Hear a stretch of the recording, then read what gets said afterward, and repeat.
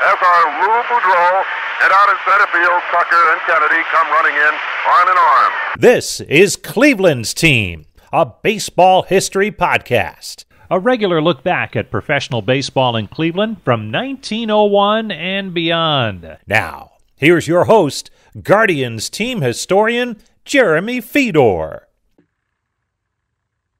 Hey Guardians fans, we are back with another podcast this week. So in honor of the new hiring of a manager for the Guardians, we are actually going to do one of the interviews I had with a former manager, though not Cleveland's manager. He actually managed for Boston. However, John Farrell did spend parts of 5 seasons with Cleveland, 1987 to 1990, and a little stint in 1995. So without further ado, here's our interview with John Farrell. So I can sync this. So there we go. There's my clapping noise. So just we're going to kind of run through everything. I don't know. I like just kind of picking brains and seeing where everything's at. Okay. And so guys, going back to the beginning, and a lot of the same questions I asked Scott. When did you realize baseball was really your trajectory in life? Oh, this has to be back when I was in grade school, entering high school. My dad pitched professionally, actually in the Indians minor league system. So growing up in the New York area, I was a big Yankee Met fan. I didn't have an allegiance to either one, but I just loved watching games there. So I knew early on that this is something I felt like I could be successful with, even though at a very early age I had the ability to throw a baseball in an okay fashion. And going through high school, that became a little bit more clear as I aged and developed. I got drafted by Oakland out of high school. That took me on to college, and kind of things fell in place and had that, I would say, a normal progression for someone who ends up with the ability to pitch in the big leagues. Was Oakland, was that surprising, or was that, something you wanted to just, hey, 9th round, let's see if I can do better, or just wanted to go to college? Well, actually, it was the last year Charlie Finley owned the Athletics. So the decision was made for me because even being a 9th round pick, there was no signing bonus offered. A monthly salary and a plane ticket was the was the package that they were willing to put forth. So that became pretty clear. I wasn't going to take that path at the time, and ended up signing a letter of intent and a scholarship to go to Oklahoma State. And then, Cleveland in '83 and '84 was looking at you pretty hard, and obviously drafted you both times. Did you know Cleveland was after you? Was that something that was kind of a surprise, or? It was a little bit of a surprise the second time around, because after being taken, I believe, in the 13th round and 16th round in '83, I felt like I could better my position because I had missed a lot of time during my junior season at Oklahoma State. So to me, it was a pretty clear-cut decision that if it wasn't the right time to sign because of the bonus they might have been offering, then you know what, I'll take my chances, go back, get another year closer to my degree, and it worked out, being the 32nd pick the following year. And you mentioned your dad playing the organization. Had you ever been to Cleveland? I mean, obviously Cleveland in the '80s was a big difference. No, never really traveled much west of New Jersey. So I had never been to Cleveland. Obviously, growing up and being a football fan as well, the Browns were something that drew the attention more so than maybe the Indians at the time. And it just worked out where I ended up coming here. And drafts weren't like they were, now. Like they didn't fly you out here as a draftee to check out, Municipal Stadium or anything. Was it just here's your ticket to the minors and go? Yeah, we actually advanced pretty far into the college playoff format. We ended up in the College World Series in '84, so the draft took place during the College World Series. So as that selection and that draft was unfolding, we were still active. So I returned to Stillwater, Oklahoma after the College World Series was over, and the drafting scout handled the negotiations. So that's where it was culminated. The contract was signed, and I reported to Waterloo, Iowa, shortly after that. Was that just a phone call? Hey, you've been drafted by Cleveland? That's what it was. I don't even know if at the time, ESPN was just starting to televise college baseball, but I don't know that they televised the draft at that point in time. Just amazing the difference, not even that long ago. Yeah, true. So you do your time in the minors, and then I always like asking about your first game, the first time you come in, and do you recall your Major League debut? Yeah, almost like it was yesterday, because I had always been a starting pitcher through college to the minor leagues, and I get called up earlier that day that I reported here, and we are here against Milwaukee at the old stadium, and as we're advancing through the game, that was when pitching staffs were no more than 10 people, so we're going through the latter innings, and the last guy down the bullpen is Doug Jones, and he comes in the game, I want to say, in like the middle of the 8th inning, and ended up pitching, I want to say, like two innings. And I'm the last one down there because they said, hey, for tonight, just go to the bullpen, cover us in the event we need something. So we go into extra innings and against Milwaukee, and I can remember first time on a big league mound. I don't know that I could feel my knees. I don't know that I could really get a sense of where I was, but I threw 2 pitches, and I had runners at first and second base with both Robin Yount and Paul Molitor, and somehow I found a way to get out of it without giving up a run in extra innings. And at the time, the big source for information through the game was the USA Today. They would always have a little clip on what teams were doing, and I can remember reading about Pat Tabler earlier that summer that he was hitting well over 500 for his career with the bases loaded. So in the bottom of the 12th or 13th, I forget which inning it was right now, but here comes Pat Tabler to the plate with the bases loaded. I thought, this game is over. And he ends up hitting a bloop signal right behind second baseman. And we walk off the Brewers that night after an inning of pitch in my debut and ended up getting a win. Yeah, like you said, Molitor singled, Yount singled, then Glenn Braggs hit into a double play, Felder walked, and B.J. Suroff grounded out. Did you have time to get your family? Nowadays, again, comparing and contrasting, everyone's family will be in the ballpark. Was your family able to make the trip to Cleveland? No, they weren't here that first day because I was scheduled to start the second game of a doubleheader coming up, where that's what I was called up in advance to do. That's where I was scheduled. They were able to come in for that game, but not the first appearance. And did you take home any mementos from that game, or again, is it not like? I think I got the scorecard, that's posted or pinned up in the dugout from that night. So yeah. And Municipal Stadium, I guess, compared to playing in Oklahoma, what was your first impression of coming into that mammoth place? Well, that probably sums it up. That word is how mammoth and enormous the ballpark was. The dimensions field, that's all the same, but when you look up and see stands, bleachers, an upper deck as vast as that place was, it was imposing. And when you come onto the big league team, was there anyone in that pitching staff that took you under their wing or became kind of a mentor? I had played in the minor leagues with a number of guys that were here before me. So I knew, Andy Allenson as my catcher, to Corey Snyder, who was in right field at the time. Scott Bales and I, we were in the minor leagues together. He was here prior to me getting here. So there was some familiarity, which certainly helped breaking in and just getting your feet on the ground. But later on, not so much that given year, but the next year, that's where both Tom Candiotti and Bud Black became somewhat my mentors in my first couple of years here in Cleveland.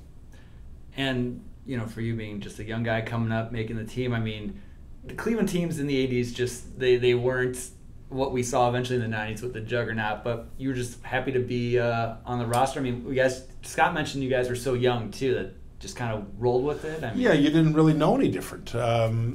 We didn't have a whole lot of success in the win-loss column per se, but we were in the major leagues. We were establishing our careers, and we were grateful for the opportunity. So while it might not have been a division contending team year in and year out yet, it was providing opportunity to young guys to, like I say, cut their teeth and get to the big league level. And just being a baseball guy growing up, traveling to all the ballparks, was there anywhere that really, whether it was Fenway or Old Yankee Stadium or Tigers, I mean, did that ever not become cool? I mean, was it just a neat thing to be able to pitch on those mounds? And yeah, I think that's, if you're not only a player but a fan of the game, you take some time to, become familiar with your surroundings and every new ballpark and the nuances that they've offered and the characteristics that were there. But as a kid growing up and watching games on TV, now all of a sudden finding yourself standing on those same mounds, that was, it could be at times a little surreal, but experiences that you'll never relinquish. Was there anyone that ended up in the batter's box where you just had to pinch yourself, like, wait a second, Paul Molitor's standing right there, and here I am? Oh, there was a long list because there were guys that as a kid, like I said, in New York, I mean, whether it was Mattingly to, I can remember just the Yankees in particular. That, to me, having pitched against Cleveland here in Cleveland, for Cleveland against the Yankees in Cleveland, and then going to New York, that was almost like the validation of, okay, you have made it to the big league level. Not to take anything away from other teams, but as a kid who grew up in the New York area, that really maybe entrenched it even that much more. And then I don't want to skip too far ahead. How many times have you been asked about Paul Molitor's streak and having a role in that, a la Ken Keltner and DiMaggio? I mean, is that something that is a badge of honor that you still like talking about? It was a poor Rick Manning too. Yeah, right. Oh, I know. It was benefiting from a situation that evolved 5 days previous, because my first major league start was the second game of a doubleheader. Rich Yett started the first game. And he turned his ankle in that game, and he was the one that was scheduled to start that night in Milwaukee. But because of the sprained ankle, he couldn't go, and I got the start. It was on a rainy day. There was no BP before the game. It was a matter of pull the tarp, get the pitchers ready, and the game began. And with each at-bat, everyone knew what was going on in the game with Molitor's streak. I mean, it was, the fourth or fifth longest streak in the history of the game. And after the first at bat, I believe there was a ground out, there was a pop up. I don't know if there was a strikeout mixed in there, but yeah, you knew what was happening every time he walked to the plate, and it was almost I don't want to say a sideshow, but it was extra attention and focus placed on his at bats, and rightfully so.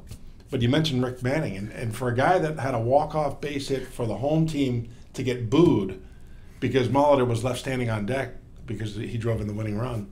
It was something that Archie and I have laughed about, years following that. But yeah, just a really fun night. Do you recall feeling any pressure to just throw strikes to a guy? I mean, I'm sure if you walked him, the crowd wasn't going to be thrilled with you.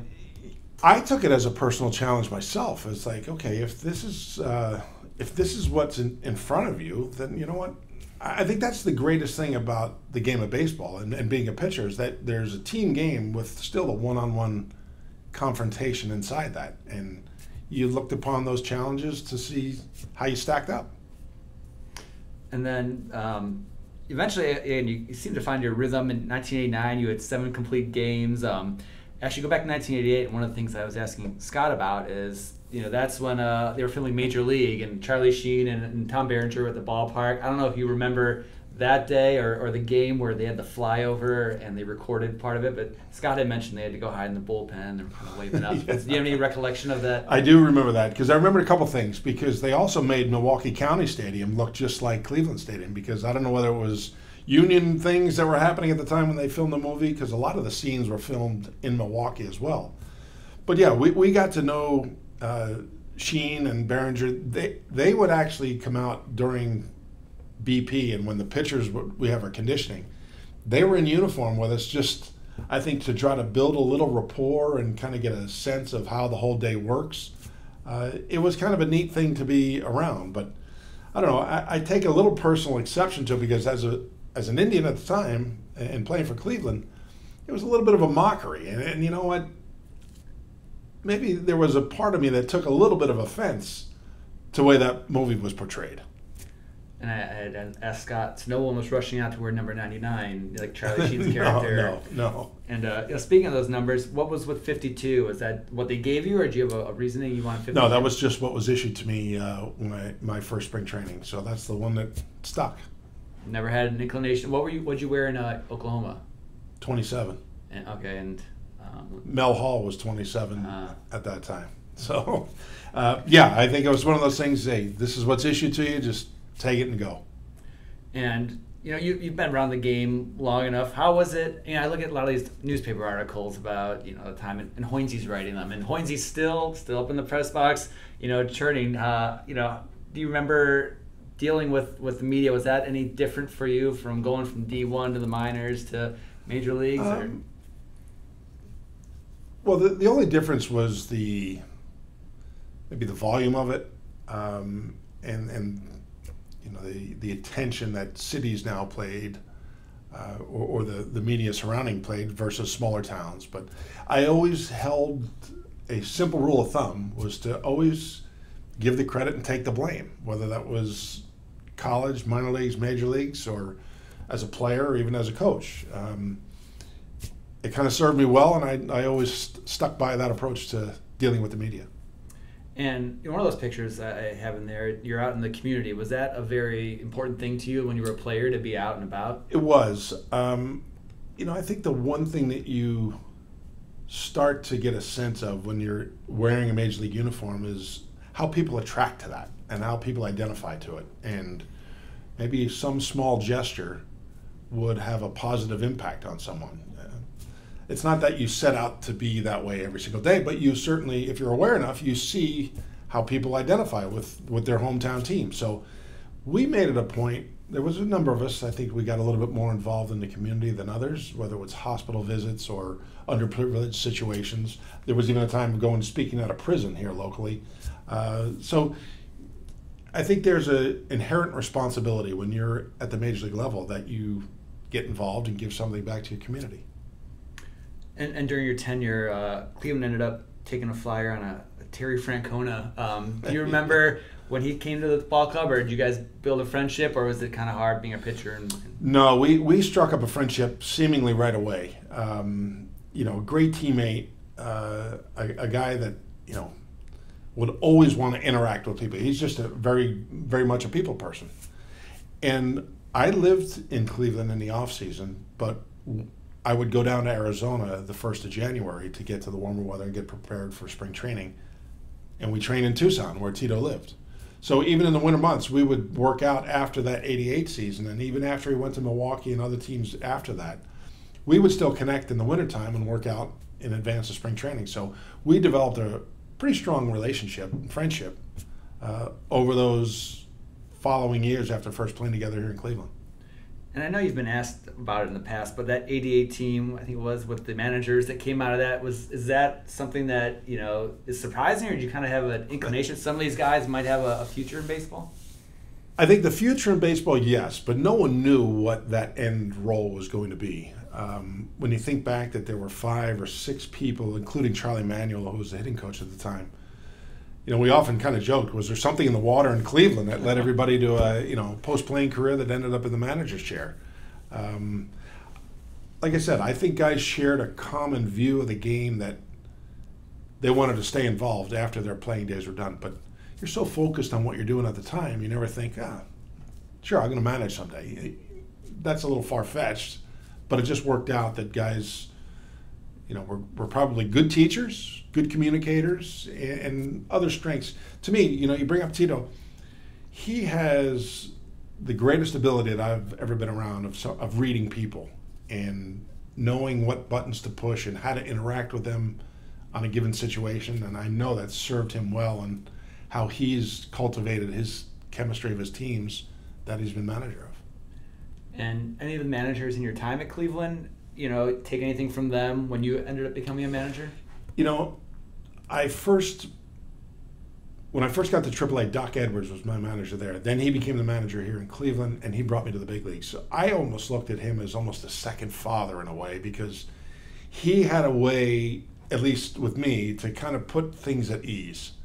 when you're a young guy coming to the big leagues and here's your dream coming to life, there's a lot of, I don't know, I think there's a lot of nervousness, there's a lot of anxiety, and he had a way to quell that with me that, whether it's putting your arm around a guy and just kind of talking him through a situation, or just your presence not being uptight, you try to learn from those examples that you were on the other side of. Now, hopefully give that same scenario to the guys you're managing at the time. And, playing that late 80s era, do you recall, anything about, the rumblings of the team maybe relocating or new ballpark, stuff like that? Or is that something that not part of your problem? You focused on pitching? Yeah, I mean, you would hear some of that, but it would never, it would never really affect your day-to-day. You had to remain so focused on what was in front of you that you weren't worried about. Because we always used to, I would balance that with, this is a charter member of the American League, and how would Major League Baseball move a charter member? I never thought that would be the case, and I'm sure thankfully for this region, that never took place. And being a pitcher in Cleveland, how often did you run into Feller when he was around? He was in spring training every year that I was in uniform here, and I think about an 18 or 19-year-old guy coming to the big leagues from Van Meter, Iowa, and having the success he did. My gosh! And who would have thought how great a pitcher he would have been had he not missed time for the service? Which there are many that were in that same scenario, but just a very renowned person who was very accessible to a lot of people. Did he ever try to tinker with anything you did, or he just let you? No, he would just talk about what he did. Wouldn't really impose on you in any way or make suggestions. He was an observer at the time, always in uniform, but wouldn't cross the line out of respect to the current pitching coach or manager at the time. And were you actually into the history at all when you were a player, or was it something that, again, it's a job then? And I don't know if I was a historian of the game. I was certainly a fan of it. I to this day, I still like watching it on TV. I think, there's something about the game of baseball, and certainly pitching, that, you kind of glean the nuances of it. But I wouldn't say I'd go as far as, a historian of the game. Do you recall any other players that you ended up meeting, whether it was like Hall of Famers Feller, or I don't know if Mel Harder was around when you were around? Yeah, Mel Harder, Herb Score, who was a teammate of my dad in the minor leagues. But Mel Harder, just the ultimate gentleman. And he would come around rarely, but when he did, it was always, a very pleasant exchange. And you could tell, for all his success, he never... the little I knew him, he never let that become who he was. He was still Mel Harder. And I think you learn something from that they remain humble and true to themselves regardless of what the success or failures on the field. Yeah, those 7 degrees of separation. The fact that Mel Harder opened that ballpark, back in the 30s, I still think is wild. And he threw the last pitch, but obviously you had the arm issues. That when did that kind of start for you? Was it just kind of buildup of pitching? It was. I think after, and then having come back as the director of player development here, you start to see a lot of research that's done, and going back when you pitch over 200 innings in 3 consecutive years, the injury rate spikes, and I was right in that grouping. I was coming off my 3rd year of 210 to 220 innings, and it wore out. and the UCL let go, and I had to have a couple procedures to get it fixed. And unfortunately, I missed so much time, because of the surgeries and the rehab. I never regained, unlike guys today that you go through Tommy John surgery, guys are coming back throwing harder than they were. I went the other way. I lost velocity on mine. Was it I don't know if I printed it out, but when you were let go, was that, you mentioned the business side, was that kind of a hard pill to swallow, the business side of baseball? As you're, no one beats Father Time, and it does, and it was a tough pill because all I ever knew as a pro player was Cleveland, and maybe it was wishful thinking that tenure, that span of time would continue on. But I think once the reality hits, then it's on to the next thing or the next team. And thankfully, at that point, the Angels took a chance on me to rehab me and get me back, which never really panned out the way it was when I was here in Cleveland. But yeah, you come to realize that the game stops for no one, and for one reason or another, your time may end, and the game keeps going. Was that something that benefited you down the line as a manager, to have that understanding of your career could go belly up in a second? Oh, for sure. So the one thing that I tried to talk to, and this is teammates later on, late in my career, or even as a guy that was helping minor leaguers get to the big leagues, is that you almost had to treat this as an inheritance. Whatever earning power you had, you can't live for today. You have to think about this is a point or a span of time in a grander picture that you've got to take care of it as best you can. Because like I said, the game doesn't stop for anyone. And when you were out for those couple seasons, did you follow the team at all? Did you see what was building in Cleveland with the Baergas and Alomars and the way they were going? Yeah, and those, with the Joe Carter trade to San Diego, that was probably the key moment for the rebirth of the Indians. When Alomar and Baerga, Chris James came back as the three guys from that trade. They became the cornerstones of that championship run that they had. Then it was Kenny Lofton, and then when John Hart and Dan O'Dowd put together their formula with building around Charlie Nagy, there was Dave Burba, other pitchers, then Dennis Martinez and Oral Hershiser. They were kind of the finishing touches on the team that won a pennant. But you could see that shift taking place, and they identified the right guys that were looking to get their first opportunity in the big leagues, and they hit on the trades that they made. Now, you did have the chance to come back for that, I think one game in '95. Yeah. How was that, when you first walked into the clubhouse? And it must have been night and day difference between the old ballpark and what at the time was, probably cutting edge 94, 95 baseball. It was like two different cities, two different organizations. This place was popping every night. The consecutive streak of sellouts, to the success on the field, to the depth of the lineup that was there. I had pitched against this team with the Angels, so I knew the lineup firsthand. But then coming back after spending some time in the minor leagues and getting a chance to come back at the end of the year and to see it from this side, yeah, it was like two different organizations from the one that I had played in previous. Do you still keep in contact with a lot of the guys you played with on Cleveland? Did you develop some? Obviously, Scott, you guys seem to be pretty tight. Yeah, Scotty. Or when I was in Toronto, I would talk with Pat Tabler, who was called games for the Blue Jays for a number of years.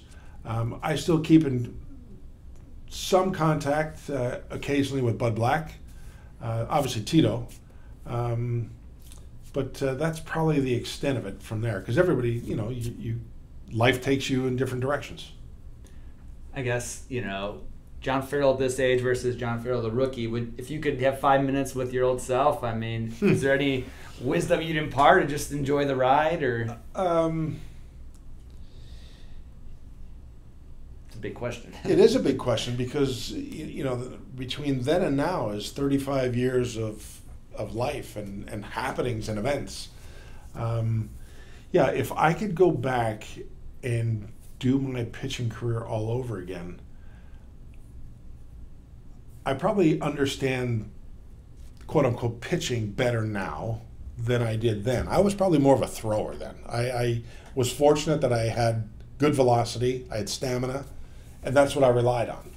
I wish there was maybe a little bit more of a complete pitcher that might have been able to prolong some success than what was experienced.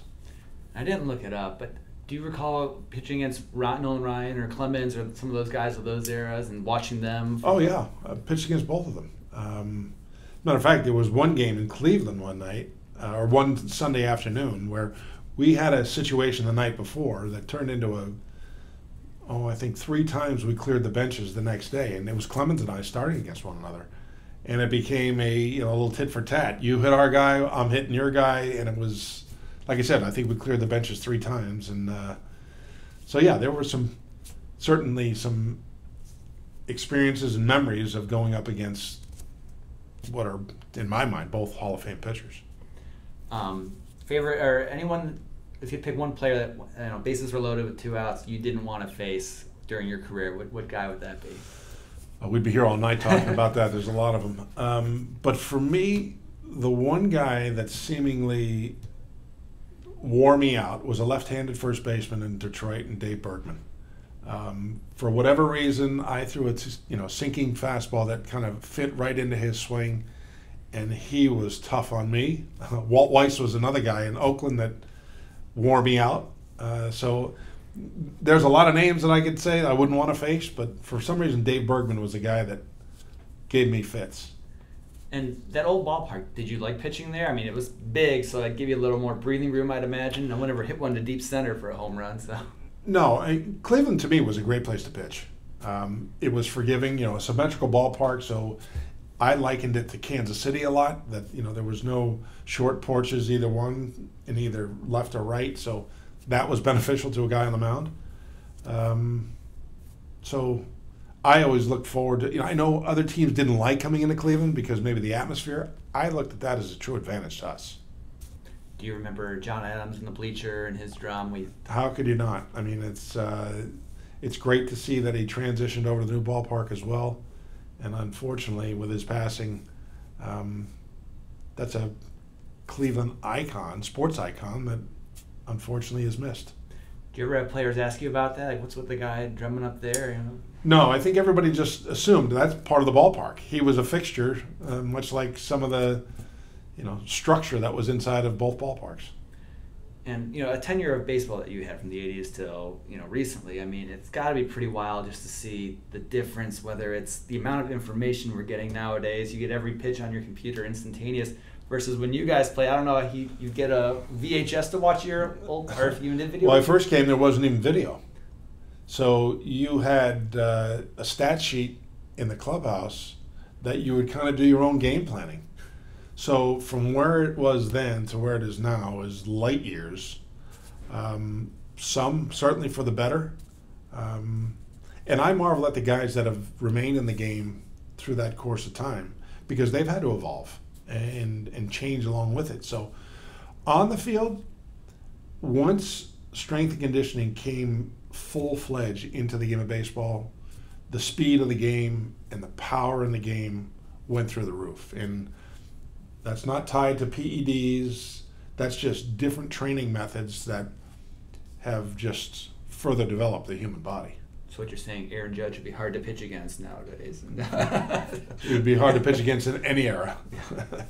But yeah, I mean, just that transition in baseball history, I think it's more dramatic in your time in baseball than I think any other time, just with, the amount of information and even, social media, just the way the game has changed. And, would you have liked to pitch with this pitching clock, or is that something that, you're glad you... So I think the pitch clock is a positive for the game. Because when we were coming through the minor leagues and eventually the big leagues, the whole pitching notion was work quick, change speeds, and throw strikes. And then somewhere along the way, whether it was through the advent of power and speed, and games started to slow down because the pitcher on the mound was being a little bit more deliberate. But the whole key, if you worked quick, you felt like you kept the hitter at a disadvantage on his heels. I think we're just getting back to that right now. Yeah, I mean, you look at those early games, part of baseball, 2-hour games, and actually 1920, a little different than the 80s, but and you pitched with Necro, right? I came the year after Necro and Carlton both left. Okay. Yeah, because he was, that guy pitched still, it's amazing when we talk about, just mechanics with some guys, and like Feller never had a big arm issue. Necro seemed to plug along, but then some guys, if you could go back in time and see what Walter Johnson had in his arm, or Feller, yeah, or whatnot, but that wasn't going anywhere, I guess. But yeah, I think that kind of, any other reminiscence of your time in Cleveland, or any thoughts about just your time in baseball? I mean, it's very, very few people get that chance for even one inning in baseball, let alone a lifetime in baseball. So yeah, I think the only thing looking back and just The experiences are vast, but along the way, it's the people that you meet, and then get to know them even more when you're in a position to be a manager, and they're coaches with you, and you share the challenges, the successes. I mean, those are all wrapped into it. One of the truest enjoyments I got when I was managing was when a young player would come up and make his debut. I always tried to find a way to take a few moments with that individual, that player, and just maybe live vicariously through him as he's making his first appearance on the mound or in the batter's box, whatever. Because that's what a seemingly endless number of hours of going into working out and picturing this moment in time happening at some point and trying to enjoy it with them. And real quick, I mean, managing in Fenway, was it ever like an eerie feeling just with the history and just, I mean, it had to at times just, you close your eyes and that's 100+ odd years of... Yeah, it's got the feel of a cathedral, not a ballpark. And maybe it's the closeness to the monster, to the green paint, to the history that's there, how close fans are to the field. It's a pressure cooker, but it's really a unique place and a cool place to, fortunately, have worked. Awesome. Well, I don't want to keep you because you guys have your first pitch.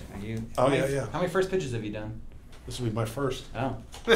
First time back on the mound since 1995. There you go. I'll keep these. I appreciate it. Yeah, I can, if you want. You've been listening to Cleveland's Team, a baseball history podcast with Guardians team historian Jeremy Fedor.